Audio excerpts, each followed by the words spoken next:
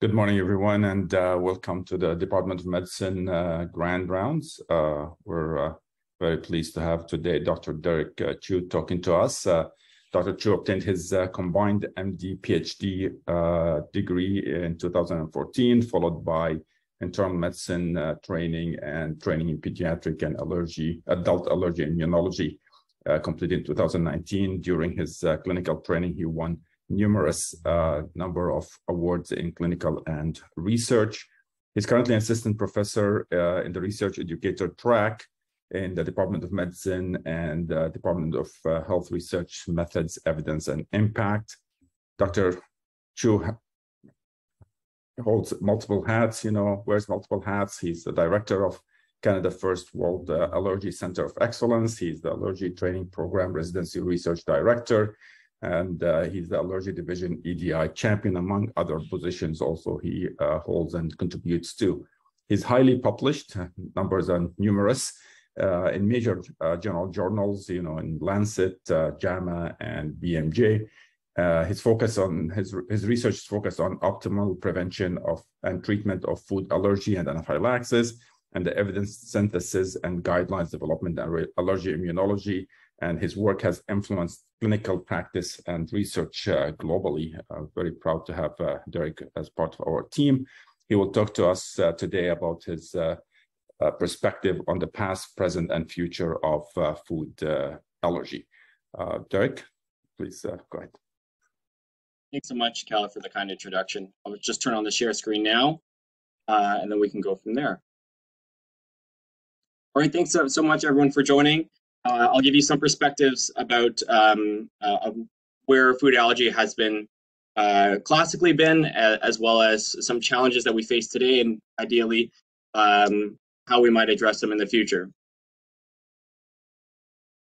So when we talk about food allergy, this is about primarily many different possible responses to foods, but the focus of today is actually on this left side of the chart, the immune-mediated actual allergic responses, and those specifically in the bottom left called IgE-mediated responses. Those are those that result very rapidly in hives developing, in nausea, vomiting, as well as what we most commonly might think of anaphylaxis. The burden of food allergy is high in Canada and the rest of the world, with overall estimates being in the range of 6 to 9% of the population for any food allergy, slightly higher among children compared to adults. However, the burden is still high among both.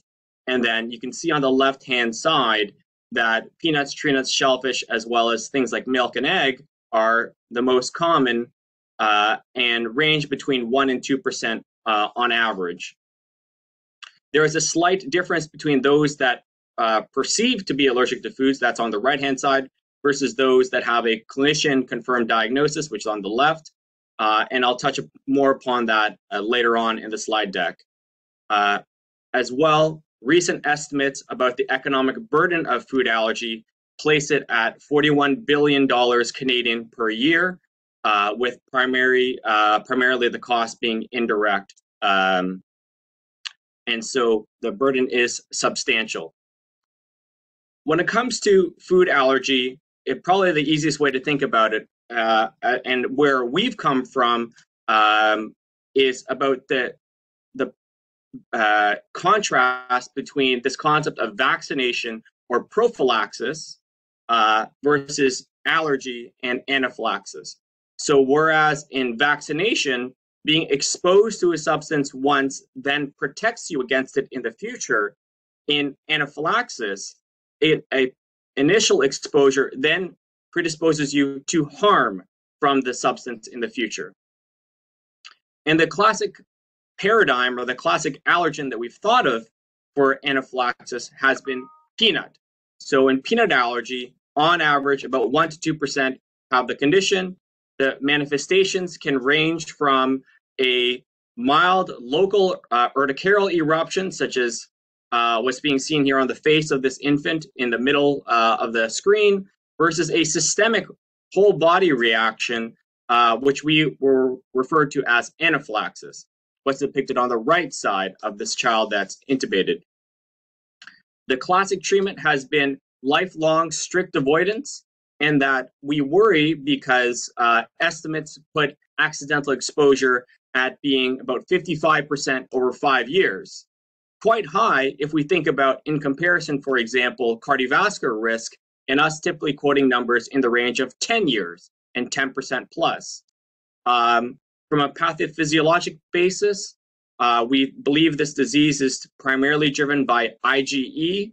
And if you think back to Jelen-Coombs in terms of pathophysiology, type 1 hypersensitivity, and that fundamentally how this process all started was due to a disruption or loss of immunologic tolerance, leading to what we refer to in immunology as type 2 immunity and allergy.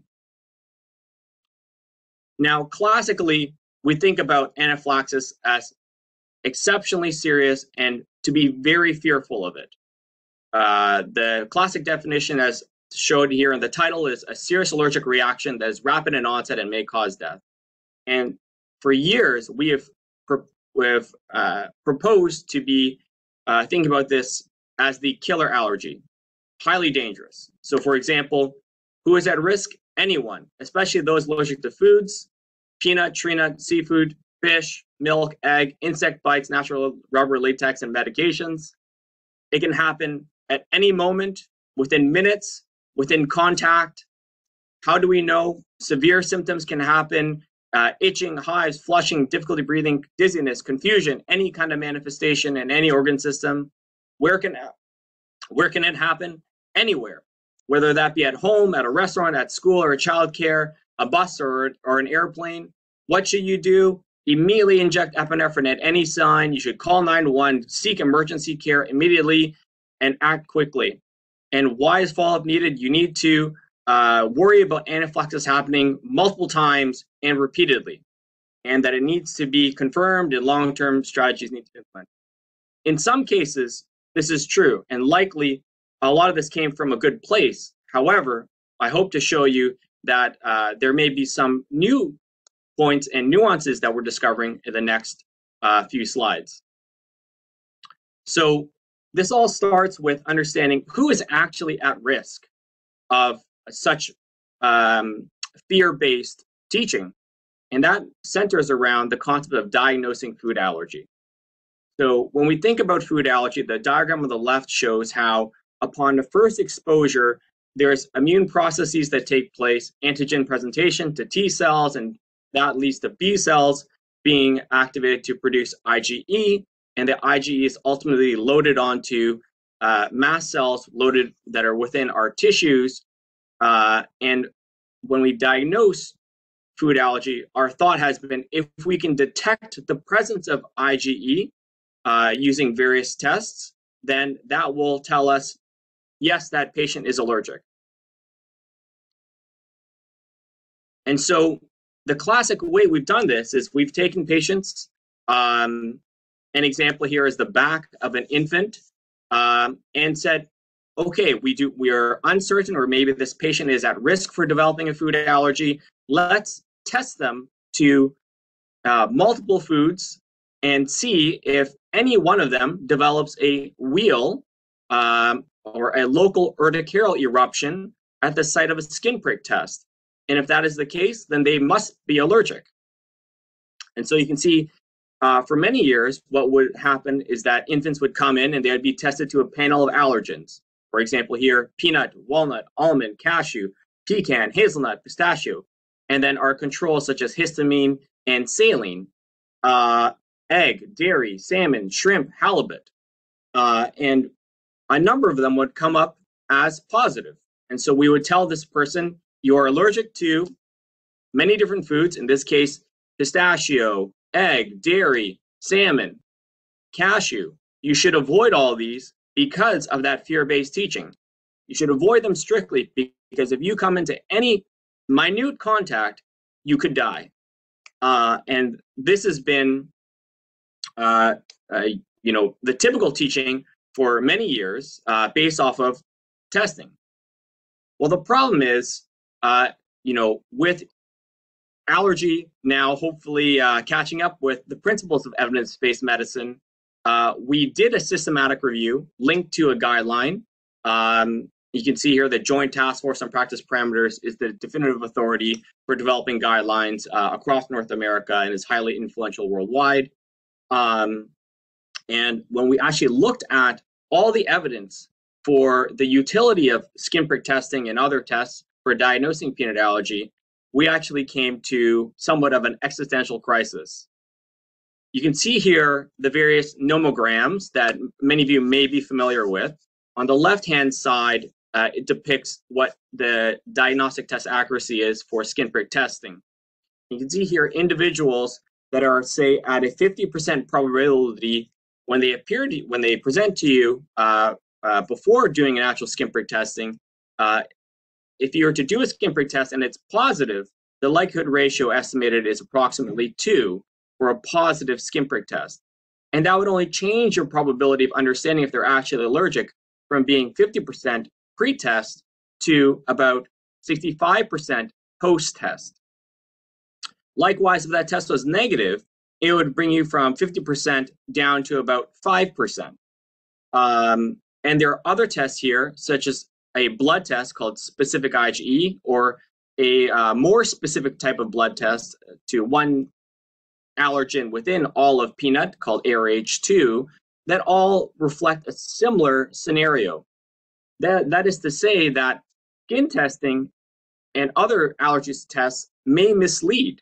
They may not actually diagnose anyone perfectly, and they may not perfectly rule out the condition. And so what else could we be wrong about? Well, this pattern of testing being imperfect and far from potentially definitively informative is actually borne out in other tests. So this is one recent example in cashew allergy as well, where if you take a cutoff for, again, skin prick testing, whether at 3 millimeters or 8 millimeters, and you look at someone's pretest probability, across a range of pretest probabilities, the post-test is not necessarily definitive. Even, for example, when you have someone at a very high pretest probability with a high cutoff, in this case 8 millimeters, and it's still positive, that may boost your post-test probability to 95%. Classically, we may say to individuals, a 95% probability is sufficient to say to individuals, you're allergic, and let's call it a day. However, at the same time, we face a situation where perhaps that should be a little bit more nuanced conversation. Often when we ask patients, you have a large skin test, maybe you don't have a history of any clinical reaction to that food, and if this, we believe, is a 95% post-test probability with likely wide confidence intervals, is that a high enough level for you to be content with a lifelong diagnosis? Often these food allergies, like I said, last a lifetime. And if we are wrong at this moment, would you prefer to actually try to introduce the food?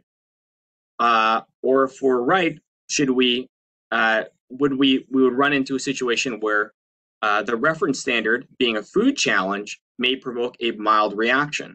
And so in actuality, what we need to do is not only find better studies, but also bring more into the conversation a concept of shared decision-making when making diagnoses.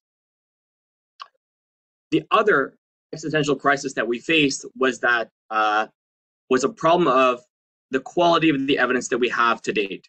You can see here in our systematic review of the peanut allergy data on the left-hand side, all the available studies were at risk of bias, particularly for patient selection, as well as other issues with the reference standard and flow and timing.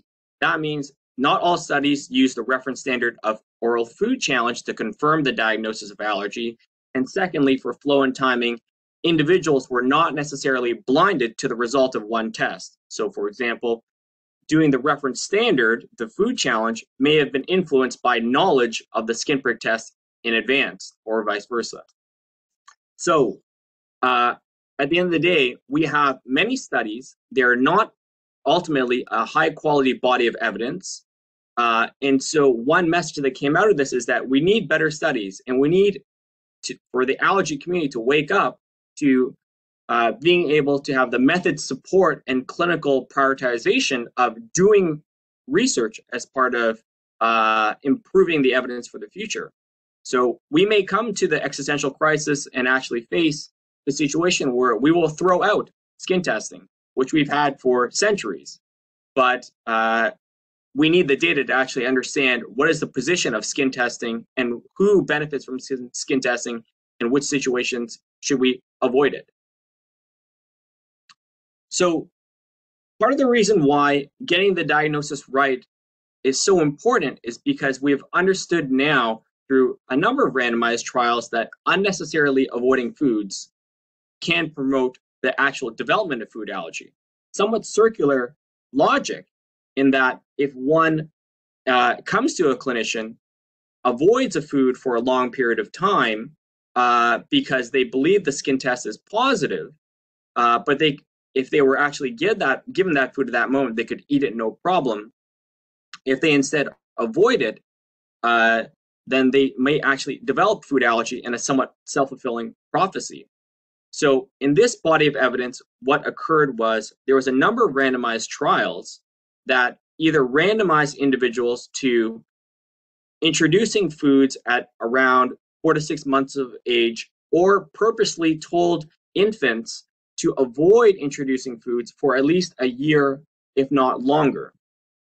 And you can see in the forest plot across egg allergy, peanut allergy, and milk allergy that all the estimates suggest that purposely avoiding introducing the foods for a prolonged period of time, beyond a year's of age of introduction, can actually increase the risk of developing a food allergy.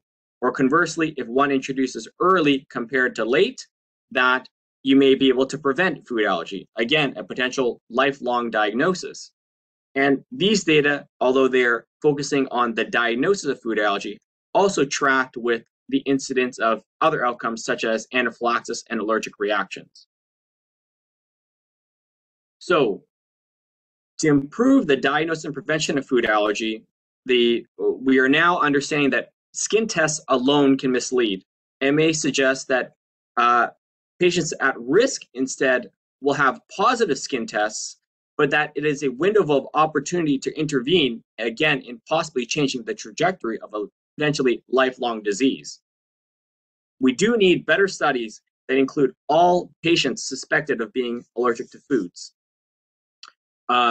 The clarification of diagnosis needs to be timely as well, because again, we have thought about avoiding those randomized trials I just showed you were the comparison between an early introduction in the first few months of life versus those after about a year. And we suspect, because of some observational data, that the longer you wait beyond a year, the higher the chance of actually developing a food allergy. Now, oral food challenge is a reference standard, but food challenges are time-consuming and are limited in access and availability and expertise in the community setting, in part because of this fear-based teaching in the past. Clinicians may be worried about disrupting their clinic, a very busy community practice clinic, because of the potential for someone to react. And so that is specifically why at McMaster we developed and created this dedicated diagnostic research allergy clinic, which I head up and will actually be returning to right after today's grand rounds.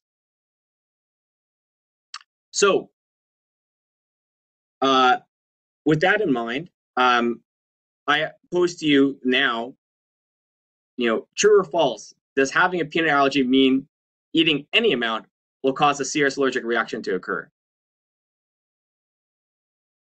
And if you're getting a sense, that's actually some of the information, some of the answers are coming from what we're doing in this dedicated research clinic. So in this clinic, instead of doing oral food challenges with somewhat arbitrary amounts, we have created standard operating procedures and protocolized food challenges where we introduce increasing amounts in a quantitative fashion. We measure out each dose 7 different doses in this example for peanut, and we can do essentially allergies version of a cardiac stress test. By doing this, we can quantify how sensitive individuals that are allergic are, and also in a very controlled fashion diagnose or rule in or rule out someone actually being allergic to the food that they're suspected to. So what are the results so far? So in our early pilot data, we found that on average, these food challenges are time intensive. They take about 2 to 3 hours to do. Of about 700 food challenges to date among all the faculty here in the allergy division, we found that about 6 out of 7 did not have any reaction. These are individuals that were suspected of being allergic in the first place, but they actually were not. And of the remainder, 1 out of 7 did have a reaction upon challenge. However, by going very slowly and carefully, most of these were mild and affected by only one body part, typically the skin. The reaction typically went away quite quickly with a single dose of antihistamines. And then we had both a diagnosis, a quantitative value for how sensitive they were, as well as clarity beyond that skin test. 4%, or 4 individuals out of 100, in total 4 out of 700, required a single dose of epinephrine before they quite calmly and easily went home directly from clinic. And so even if this is early and what we now call mild anaphylaxis, technically meeting the definition of 2 organ systems, maybe mild wheeze, only an auscultation, and also some hives, we could do that and they easily be reversed before they could go home. And this has led to the creation we're very thankful for the support from both Hamilton Health Sciences New Investigator Fund as well as Health Canada to develop the Titan registry. Here, the concept is every clinic patient that comes to my dedicated Thursday allergy clinic is invited to enroll into the Titan registry so that there's systematic evaluation of all individuals suspected to be food allergic. It's a specialty clinic service so that everything is protocolized. Other allergists can refer in to have patients go through this process as well as join research. It clarifies the concept of diagnostic accuracy by having all suspected allergic individuals and that all will receive the index tests of skin prick testing, blood testing, and some specialized tests I'll show you soon, as well as the food challenge. And that it works towards the concept of a learning health system whereby research is part of routine clinical care. So one of the tests that we are developing is a specialty test called basophil activation testing. This is kind of a way of doing a food challenge in a dish and may come to the point where it can obviate some need for food challenges. You can see here in some preliminary data, if we take basophils from the blood out of individuals and incubate them with the allergen that they might be allergic to, it can distinguish those that are allergic from not allergic, that blue line versus the red line. On the x-axis are different concentrations in vitro that help provide us a dose response curve and may also correlate with, say, sensitivity or severity of reactions. On the right-hand side are some sample receiver operating curves of our preliminary data, and we are going to develop this further as we continue to build Titan so that we can develop ROC curves and provide quantitative measures of how these diagnostic tests perform for the future. This may also serve to develop a reference standard again for, say, McMaster to become a site where patients are able to send, or clinicians and patients are able to send in their blood work in order to get their blood tested to potentially obviate food challenges if the diagnostic test accuracy is sufficient. In addition, we are trying to right now use Titan as the initial stages of a clinical research network.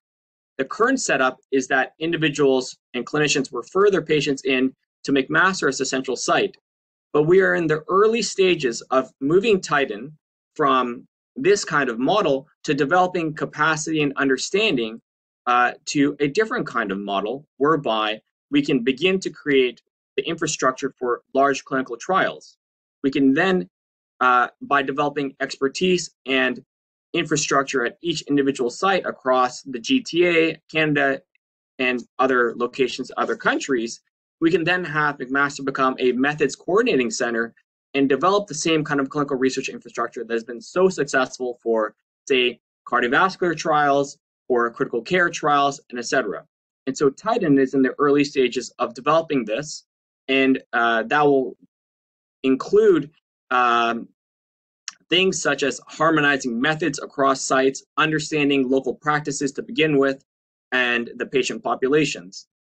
This is so critical because, as I've shown you before, the typical criticism is that individuals presenting to an academic site at university are highly biased, are a very specific patient population, whereas those that present to community sites are really where the majority of allergy care is occurring, because allergy ultimately is primarily an outpatient practice.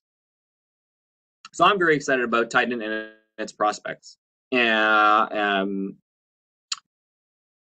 Now, shifting gears, one message that we've received from Titan is that, in those that actually do have a reaction at food challenge, not everyone is the same. They don't all have the same kind of reaction. On one hand, very few react to a minuscule amount, less than 1 milligram of peanut, for example. And on another hand, about 50% will react to 70 milligrams on average. So then, why is there a difference in sensitivity? Why is there this gradient of sensitivity if, again, that classic teaching was any amount whatsoever will lead to a serious and life-threatening reaction immediately? So beyond that, how can we actually manipulate this sensitivity for therapeutic benefit? So this brings us to the concept of management.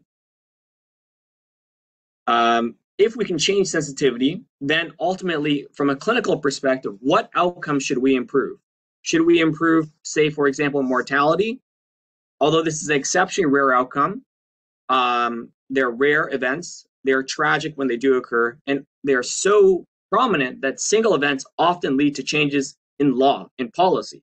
So, for example, Sabrina's law in Ontario, because of her unfortunate death, then what happened was they enacted a law to make sure that every school had a policy for anyone that's allergic to foods.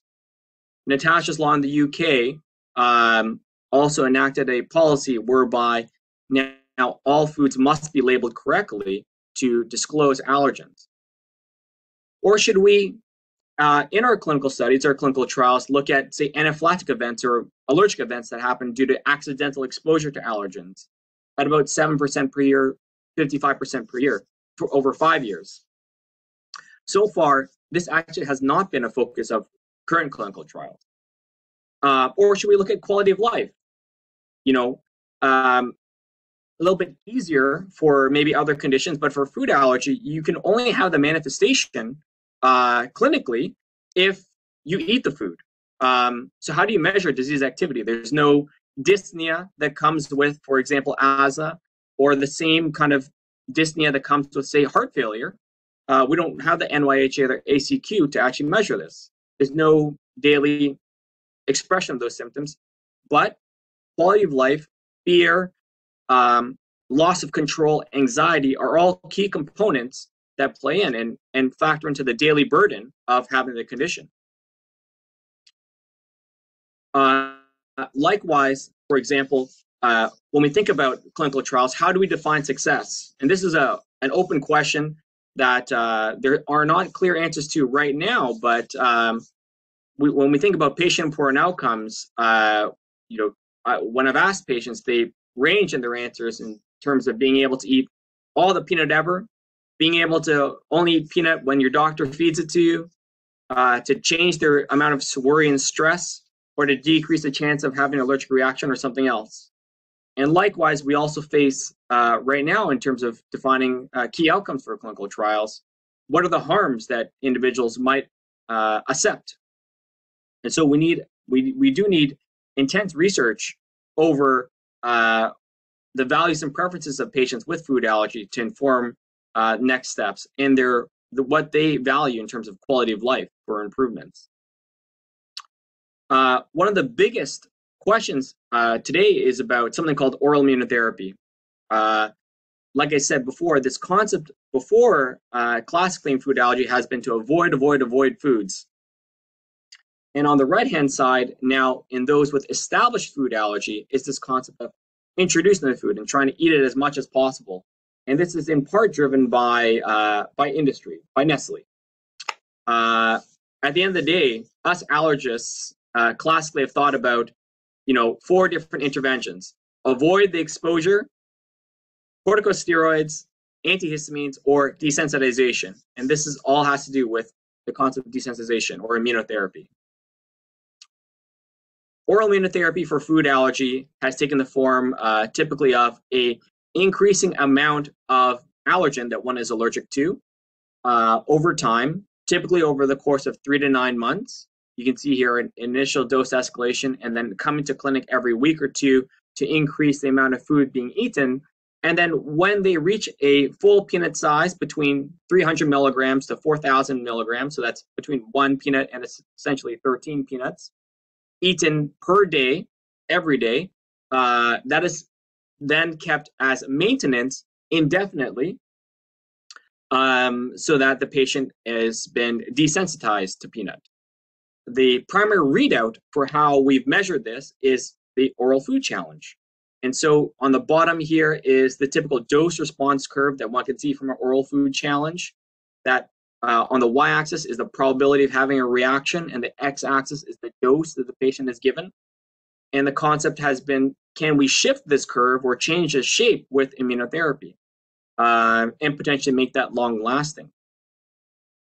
So when we systematically reviewed the evidence for this, we actually found some striking results. That the first is that this outcome that's being displayed on these forest plots is the outcome of anaphylaxis. And so with immunotherapy, we should be decreasing the amount of anaphylaxis that's occurring. However, what we instead found was that across all the clinical trials looking at oral immunotherapy for peanut, that it actually increased the risk of anaphylaxis by about 3-fold. And that's whether we think of anaphylaxis as a single event, one or more event, or multiple events over time, which is on the right-hand side, the incidence rate ratio. We found a similar finding for other key patient-important outcomes, such as the need for more epinephrine, serious adverse events, including hospitalization, permanent disability, or the need for immediate medical intervention to prevent any one of those, gastrointestinal events, respiratory events, mucocutaneous reactions, and that the certainty of the evidence for all these outcomes was moderate to high.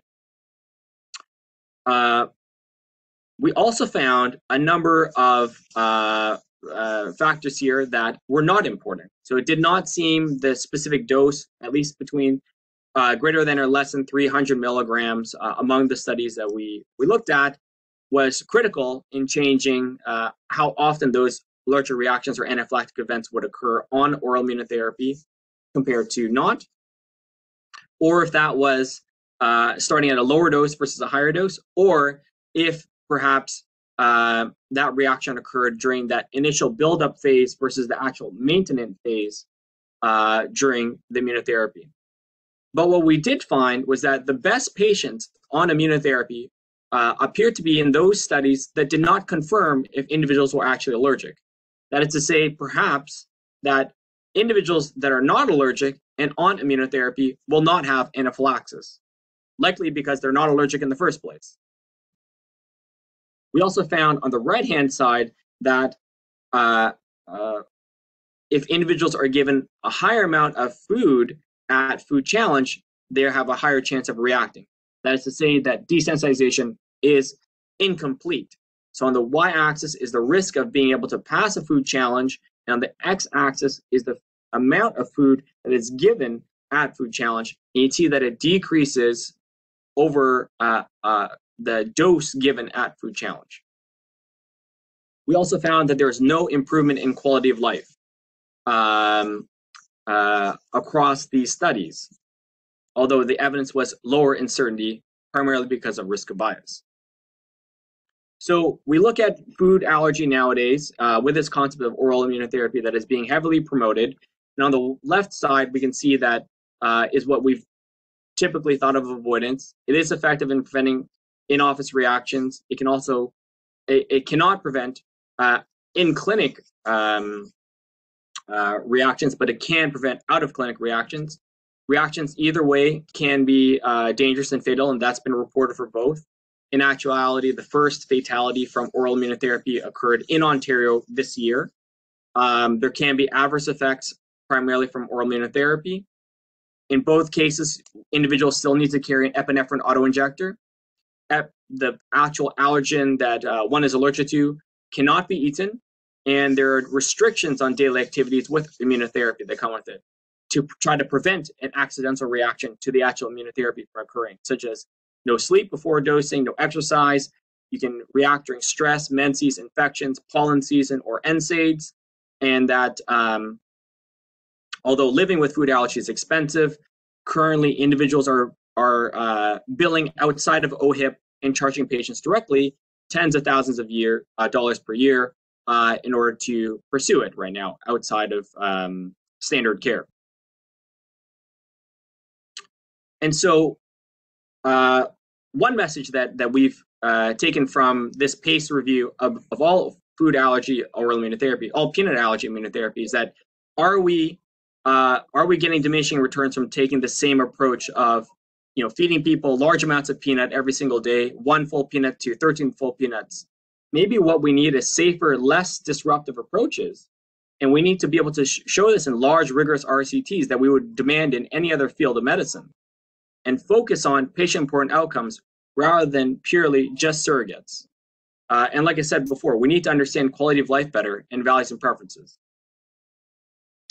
One way we've tried to address that is in our recent clinical trial, looking at individuals with peanut allergy and putting them through a 3-arm randomized blinded trial called Pisces, where we gave them either peanut oral immunotherapy with or without antihistamines to try to reduce how often the side effects occurred.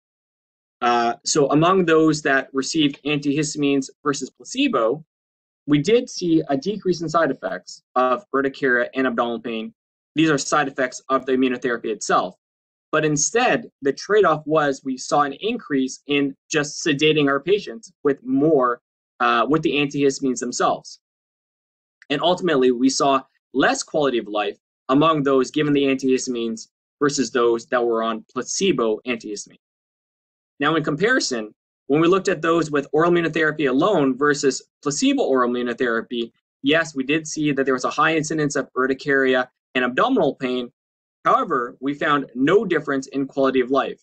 And so there seems to be either that we've got the regimen wrong, there are still side effects that are not improving quality of life, despite the patient being desensitized, or perhaps we need a different approach. And so when we think about allergists, it can be frustrating, and think about this history, it can be frustrating to think about why is progress so slow. On one hand, we should be having these magical improvements if immunotherapy is the perfect solution that we've been thinking about, or perhaps we've got it wrong, and we may have to admit that in some ways we're peddling snake oil. Do we need to be restricted to just these 4 interventions, avoiding corticosteroids, antihistamines, or desensitization? Or maybe we can have a more sophisticated approach. Part of the problem I submit to why we are having an issue in a lack of progress is that we have, that allergy has been dominated by pursuing fashion, hot topics, then those only being followed by small studies, and financial gain. Primarily, we're being driven around by pharmaceutical industry, when perhaps instead we need a culture of randomized trials, the infrastructure and expertise to conduct large, rigorous randomized trials that are investigator-initiated and in partnership with pharma if need be. And we need dedicated funding to actually support this kind of culture of clinical investigation to be able to translate basic science findings, as well as ensure that what we know about existing therapies is actually true. Are these limitations needed? And I hope that through Titan and linked studies, we are trying to address that. So we've had great experience in the past with being able to use allergen challenge methods, such as Titan, to address this in the field of asthma. And perhaps we can use this for food allergy in the future. So for asthma, we know the role of immunotherapy of different molecules like eosinophils, IgE, IL-4, etc., in the pathogenesis of disease and the actual therapeutic potential. But for food allergy, we're in the dark. We need a dedicated infrastructure to systematically examine and move from proof of concept to definitive studies. And that means everything from provocation challenge to large clinical trials across nations. One example has been the great experience of folks like Dr. Gavreau, O'Byrne, Dolovich, and Hargreave in using allergen challenge to understand both the pathophysiology of asthma, but also the therapeutic potential of various interventions. So for example, on the left-hand side here, you can see they've used different interventions like budesonide, montelukast, or the combination to understand how it changes the allergen response to inhaled allergen challenge. In parallel, we're trying to examine the same thing with food allergy and the development of infrastructure like Titan to look at this dose response curve in food allergy challenges and begin to use that as a platform to interrogate maybe subthreshold doses of immunotherapy. If we can use doses below individuals' thresholds, is that sufficient to change their immune system? How about, can we use this dose response to interrogate the role of mast cells or basophils or eosinophils and link that to immune assessments to understand the pathophysiology behind the clinical phenomena we're seeing? So in Titan, among those that are allergic, that we identify as actually being allergic, they are automatically offered enrollment into linked randomized trials. In one instance, we have a trial that I'm very excited about and that we're launching now called TRADE, that we're very fortunate to have been funded through HASO to look at smaller, lower doses of immunotherapy that are sub-threshold that might actually be able to desensitize in a safer, less invasive way. So ultimately, this concept of Titan and TRADE is trying to develop research as part of routine clinical practice and integrate this all together. We need to move away from research being viewed as a separate culture from clinical care. They're one and the same. They can be one and the same. And that we need to address the inefficiencies of research infrastructure by merging it and taking the opportunities provided in routine clinical care. And instead of being fragmented, there's a lot to learn from other specialties that we've already seen, such as critical care, and leverage those lessons that they've already learned, or cardiovascular care, or thrombosis, that we're also famous at McMaster of changing those fields. But we do need the will and the funding in order for this to be successful also in allergy. So one opportunity that I submit to is this concept of a learning health system with the Odyssey transformation, in which science, informatics, incentives, and culture are aligned for continuous improvement and also innovation, with best practices seamlessly embedded in the care process, patients and families active in all elements, and new knowledge captured as integral byproduct of the care experience. So in summary, fear-based thinking about food allergy has been problematic, and we're learning that more and more now. Same thing with skin testing alone. Oral food challenges are required, and the McMaster Challenge Unit is one example of that, providing a critical service in developing a learning health system. Titan provides insights into diagnosis and prognosis and is linked and accelerates randomized trials.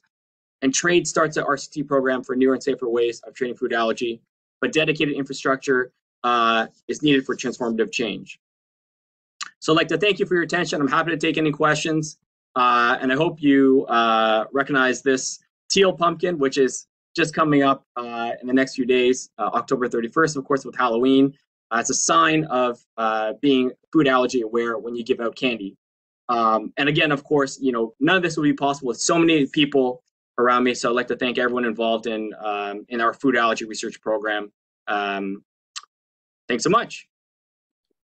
Derek, thank you so much for this overview and challenging our thinking and thinking of others around food allergy.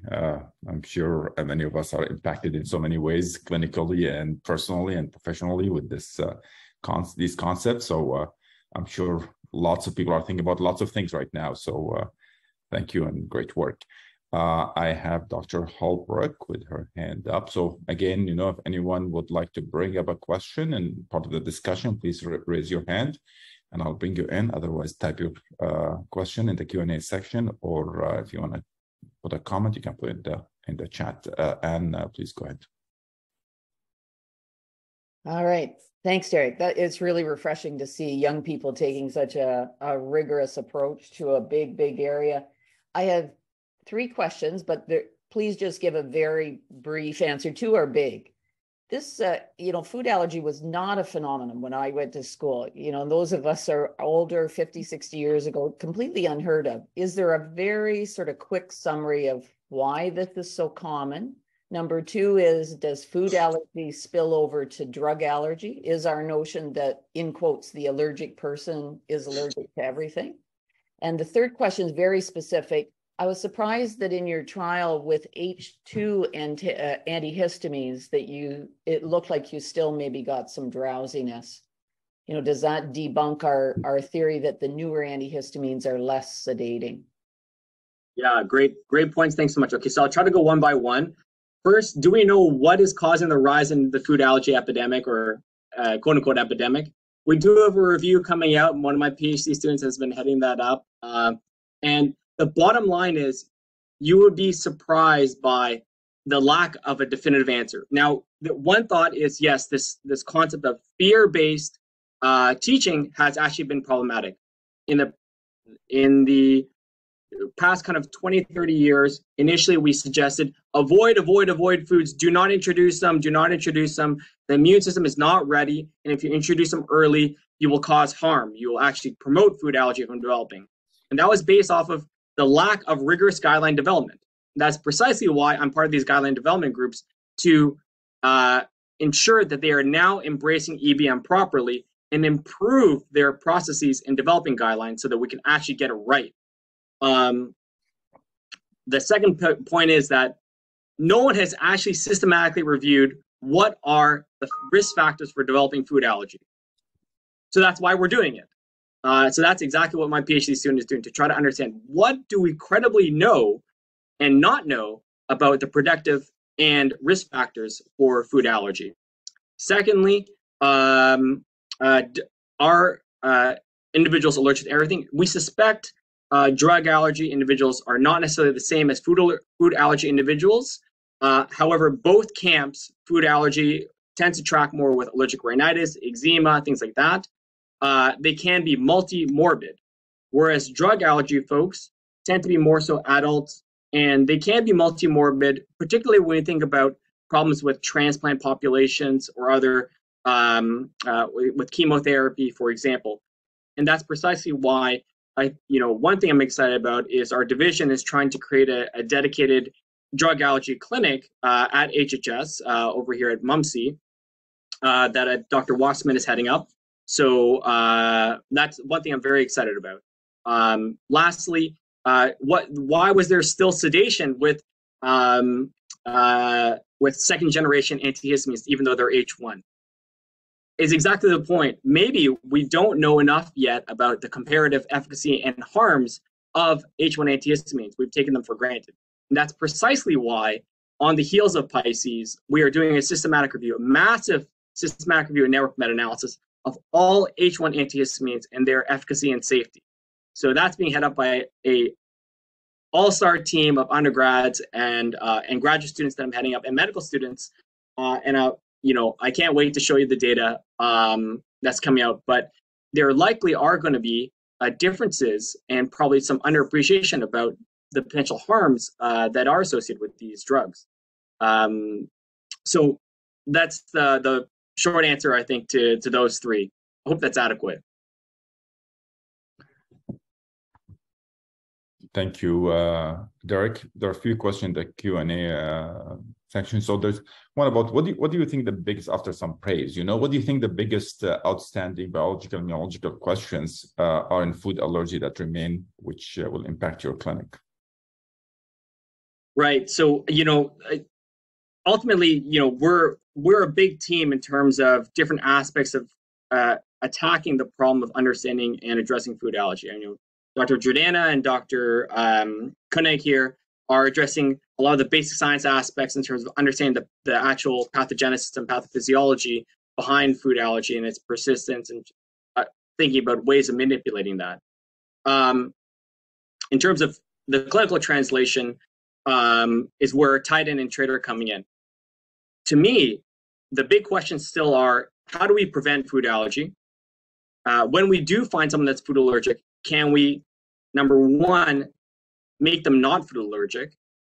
And lastly, if someone does have a food allergic reaction, can we rescue them? What's the right way of rescuing? And actually, those three big questions have not been adequately addressed. We do not have rigorous randomized trials. We tend to be working on those problems that I said, hot topics at a time, small studies, and financial gain alone, being led by pharma. So instead, I submit what we need is dedicated infrastructure, funding, and the culture of randomized trials to do those large randomized trials that we're so used to in general internal medicine. We don't have the same concept of, the evidence for aspirin or statins or anything like that for cardiovascular medicine that we do for allergy. We would even be happy right now with a 40-patient trial. Can you imagine making that big decisions for populations that affect 30% of the world without any funding? There's 0 Canada research chairs dedicated to allergy, 0 across all the whole nation. So there's no clinical investigation dedicated to allergy. We need that. We need some dedicated funding infrastructure. So we need to develop a culture of large randomized trials, and we need to develop this in Canada especially, because we're one of the developed nations and we're one of the leaders in EBM. Good thinking, no doubt about that. Just going to follow up with a question from Michael here about the oral immunotherapy, and why do you think has been successful in sustaining responsiveness to peanut? That's great. Great question, Mike. Thanks so much. Happy to chat offline as well.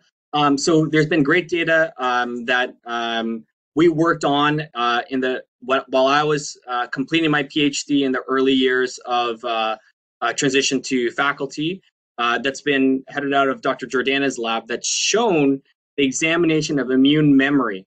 And so what we've seen so far with peanut, and you might recall, you might think about some parallels with the early data from venom immunotherapy, in that with peanut, so far we are not very successful in changing that immune memory underlying peanut allergy with high-dose oral immunotherapy. As you might recall with venom, for example, in the early stages of venom immunotherapy, we used to give bucket loads of crude venom for Hymenoptera, or stinging insects, and we found that venom immunotherapy didn't work, and it actually also caused harm. But when we became more sophisticated, found out precisely which doses to use, and used more purified and specific extracts, then we were able to find more long-lasting changes with venom. And perhaps that's where we need to go. But this is not going to happen unless we've got the randomized trials to show it. And Nestle is not going to be too happy if we say their product doesn't work.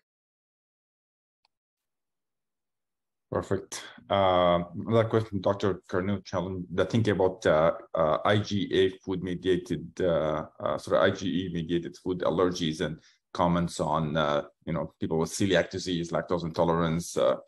Are these patients avoidance the right thing, or what's I mean, we see a lot of those patients, right? And what are your thoughts on? Great point, Greg. So one of the commonest ones is atopic dermatitis. If you haven't seen it, we did just publish a systematic review and meta-analysis on the role of diet elimination for atopic dermatitis. It's in JACI in Practice in Press. Happy to send that along if you'd like. Now, these other diseases like lactose intolerance and celiac, we actually are not IgE mediated. There are other more allergic diseases that are non-IgE mediated, but these ones we actually refer more to GI in their management. Celiac has a whole other approach. Generally, yes, it is dietary avoidance, but there may be other strategies, and someone like the gastroenterologist here and Dr. Verdu, for instance, may have better insights into that. But celiac has a whole different management, the association with possible lymphoma, as well as a key aspect to management. But yes, dietary avoidance is a separate component to that, with different mechanisms. Same thing with lactose intolerance, tends to be more of a digestive issue, and then of course the corresponding osmotic changes that then occur that lead to bloating and diarrhea and so on. So these tend to be a slightly different approach to management. But great question. All right, I think we have time for another question. Dr. Satya asked about your mechanistic understanding of age influences on food allergy, and is there any evidence on related to breastfeeding, prenatal, antenatal risk factors? Yeah, thanks so much, Imran. And again, also happy to chat offline. Great question. It does track with what Anne initially proposed, which is we don't have a great sense about what are the actual risk factors for food allergy. We have no idea. If you look at guidelines across the world, they'll say family history is a risk factor. And then another guideline will say a family history is not a risk factor. Breastfeeding, yes, no. They're all over the map. And the problem is we don't have the evidence. No one has actually systematically reviewed. People are more interested in doing study after study after study, but not actually taking a pause to systematically review all the data to find out where we're at, to clean house before you buy new furniture. And so we're trying to address that right now. But when it comes to, say, breastfeeding, a little bit challenging to examine, of course, because of the competing interest of promoting breastfeeding for overall health, as well as understanding its role in food allergy. To say a unsystematic review of the examination of the data is mixed at the bottom line. So our systematic review, I hope, will try to address that and quantify the amount of uncertainty around it. We all hope to believe that breastfeeding is protective, but not necessarily known. The main thing so far from randomized trials that we can infer is that likely delaying introduction promotes food allergy, but how much, we don't know. Excellent. Derek, we are on time, and this has been fantastic, very challenging, very informative, and a great discussion. We appreciate your presentation today, and great work, and keep up that great work. Thank you very much. Thanks so much, everyone. Happy to chat. All right. Wish everyone a great day. Take care. Yeah, bye.